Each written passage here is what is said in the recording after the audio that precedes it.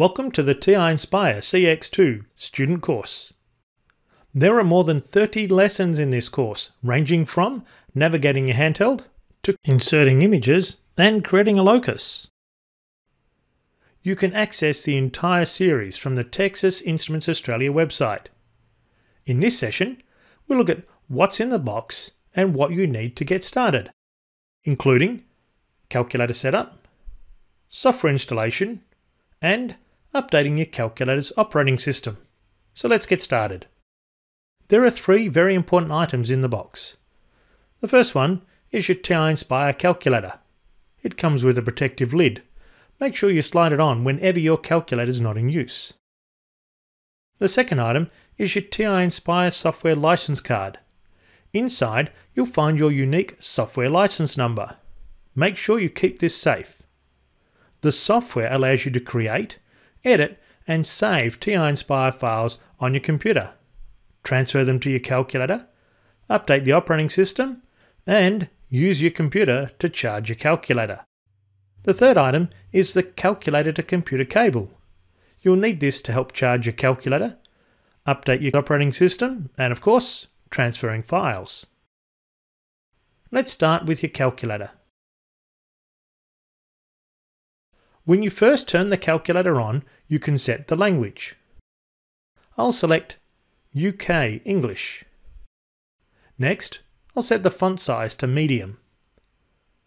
My calculator is now ready to use. We'll check up on the operating system later. Next, we'll download and install the software. The website is listed on the back of your calculator. You can either add the country name or select it from the site link in the top right corner of the web page. Hover over the Products tab and select Computer Software.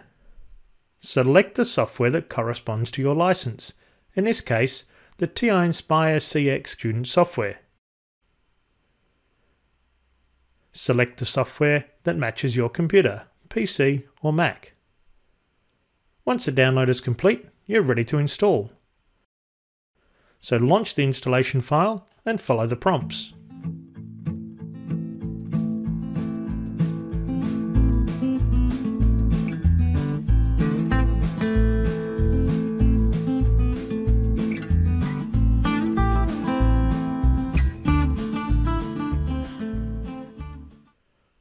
Once the software has installed, start it up and activate your license.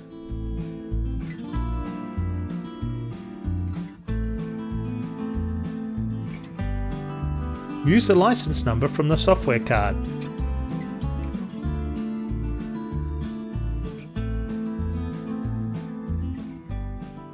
Select your region, read and accept the license conditions, and the software will communicate with the Texas Instruments server and activate your license automatically. If the server is unable to communicate with your computer, you may need to check the settings on your computer or activate the software license manually.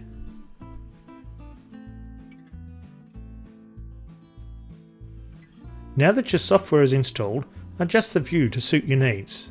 There's a follow-up lesson that introduces some of the features on the software. Now, connect your calculator to the computer using the USB cable. As this is the first time your computer has seen the TI-Nspire calculator, it may take a few moments to recognize it. Once it has, click on the yellow Contents Explorer folder in the toolbox. The top window in the Explorer folder represents your computer. The bottom window is for your calculator. Select your calculator. Mine's got lots of files on it already. I'll open up the wavy lines file on my calculator by double-clicking. This file contains a cool program written by a friend of mine.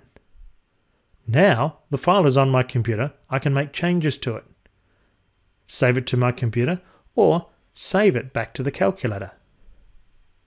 If you download a TI-Nspire file from the internet, you'll now be able to open it on your computer and save it to your calculator or email it to someone else. Finally, let's check the operating system on the calculator by pressing the Home button, Option 5 for Settings, followed by Option 4 for Status. If the software version on your calculator is older than the one that you've just downloaded, you can update it using your computer. Click on the small cog and select Install OS. Select the operating system and follow the prompts. The process only takes a minute or so. If your calculator battery is not fully charged, leave it connected to your computer whilst you explore the software. That way, the battery will continue to charge. That's all for this session. Be sure to check out the rest of the series. Thanks for watching.